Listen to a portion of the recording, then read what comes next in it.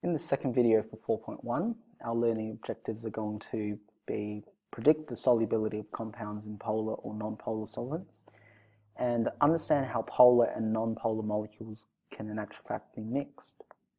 This is going to link directly to, firstly, this science understanding, where we're going to be able to predict, given the structural formula, which two compounds would be more soluble in polar and non-polar solvents.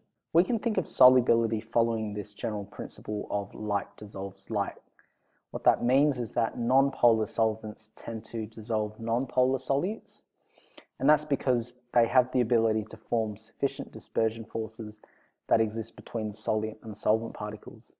And this will allow the solute particles to essentially separate from one another and then be surrounded by your solvent.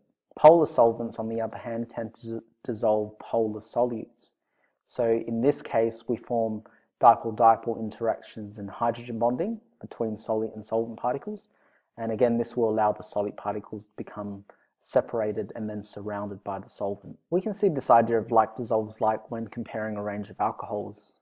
We have a list of alcohols here increasing in size, going from methanol down to heptane 1-ol. And all of these are primary alcohols with the OH group on the first carbon. If we have a look at comparing their size, based on their molar mass, we can see that it does actually increase. So methanol at 32.042, going down to heptane 1-ol at 116.198. How does this actually affect the solubility? Let's have a look. So what we can see in this case is that solubility generally decreases from top to bottom. Methanol, ethanol, and propane 1-ol are alcohols which are completely miscible in water. That means we can add essentially any mass or volume of these alcohols to water and it will form a miscible layer. As we go down, we can see that the solubility starts to decrease. So butane 1-ol at 7.3 grams per 100 mils of water.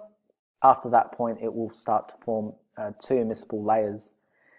If you go down eventually to heptane 1-ol or anything beyond that, then these alcohols are essentially completely immiscible. So no matter what volume you add, it will always form two separate layers. We say that N-butanol, which is the same as butane 1-ol, is a partially miscible liquid. So if we imagine that we've got 100 mils of water here, then it turns out only 9 mils of butane 1-ol can mix with water and be completely miscible, that is to form a single layer. If we were to add a bit more butane 1-ol, and by a bit I mean quite a lot more, what we can see is that it starts to form two immiscible layers.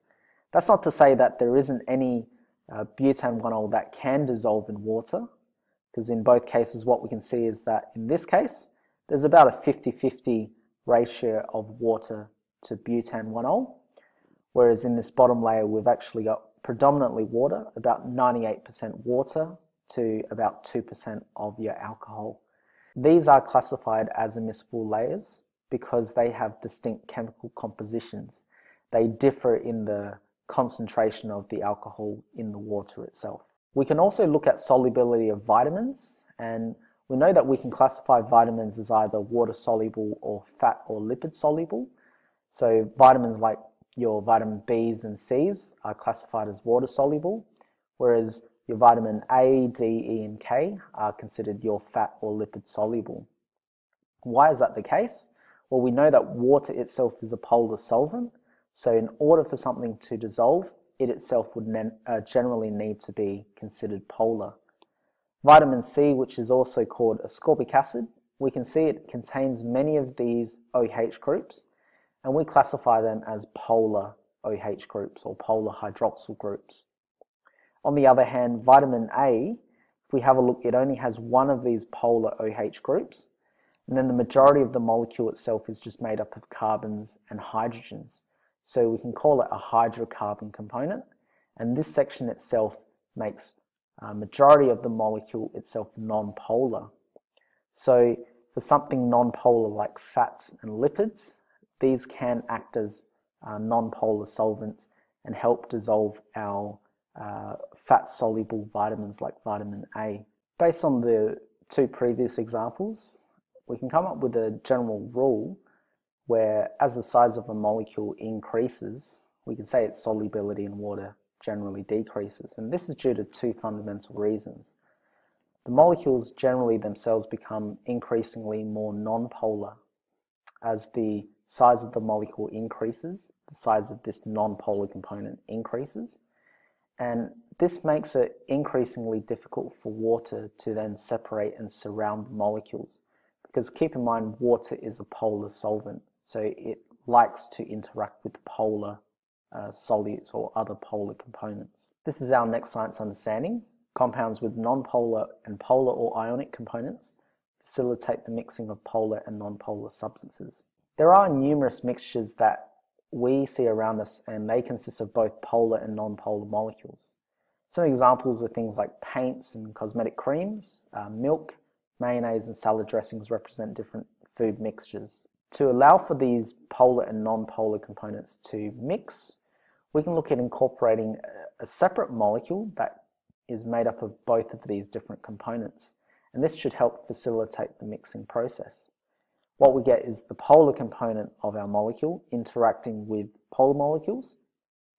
Our non-polar component will interact with non-polar molecules or solutes. We can look at mayonnaise as an example. We know it's mostly composed of vinegar and oil. Vinegar consists of two main ingredients, which is polar water and ethanoic acid molecules, and we can see this down here. Oils, on the other hand, are generally classified as non-polar molecules. So this represents a triglyceride, which is an example of a type of oil. We can see that this large section here, which is made up of only carbons and hydrogens, is classified as a non-polar component. So overall, this molecule is non-polar. To allow for the vinegar and the oil to mix, we look at adding egg yolks as an emulsifier. Egg yolks contain this ingredient called lecithin that is made up of both polar and non-polar components. In red underneath here, we can see that this is a polar component, and it actually is what we call an ionic component, because it's made up of this nitrogen group, which is positively charged. We've got a phosphate group here with a negative charge as well. The green and the red components are non-polar components. You can see it's predominantly made up of just carbons and hydrogens, making these non-polar components. The purpose of an emulsifier is essentially to act as a bridge that allows both polar and non-polar components to mix with one another without separating. Soaps and detergents are other compounds that can facilitate with mixing. They are commonly referred to as surfactants, which are cleaning agents, and in particular what they can do is help remove non-polar fats and oils or grease from surfaces. We know that water is a polar solvent, so it can normally remove polar stains quite well, but things like oil, which is non-polar, it can't remove very well. Soaps and detergents are going to help form this bridge between the water and these molecules themselves. We've got some examples here. We've got a soap anion here, and underneath we've got a detergent anion. What we can see is that both are made up of similar components. In red, we have what we call this hydrocarbon tail, which is made up of only carbons and hydrogens. And then in blue, we have what we call an ionic head. So that is a small section that contains a negative charge here. The red component, the hydrocarbon tail, is going to overall be non-polar, and because of that, it's going to be what we call hydrophobic or water-fearing, whereas the blue component, which is the ionic head, is charged and it is water-loving or hydrophilic, so it's going to want to interact with water. So how can we actually get this to remove non-polar stains like oil and grease and fats from our pots and pans or even from our clothes? The soaps and detergents themselves encourage the formation of structures called micelles. What we have is some type of grease or oil or fat in the middle, which is a non-polar stain. Each of these represents our particular surfactant. It's got its ionic head on one end and it's got its hydrocarbon tail down the other end. What happens is that these hydrocarbon tails, which are non-polar, like to interact with the non-polar grease or oil, so they will all point inwards. The ionic heads will all point outwards, And because they are negatively charged, they can interact and form quite strong interactions with water.